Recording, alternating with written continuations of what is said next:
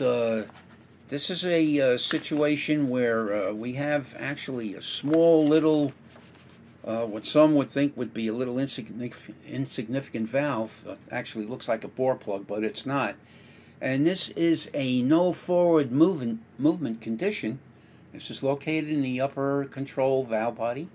Notice we're showing you the 1, 2, 3, 4 regulator valve.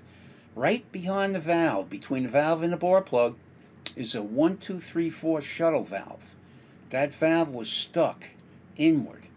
That caused a no forward movement situation. So once the valve was freed up, and we just showed you a whole bunch of information on how to do that, forward movement was back, everything was good.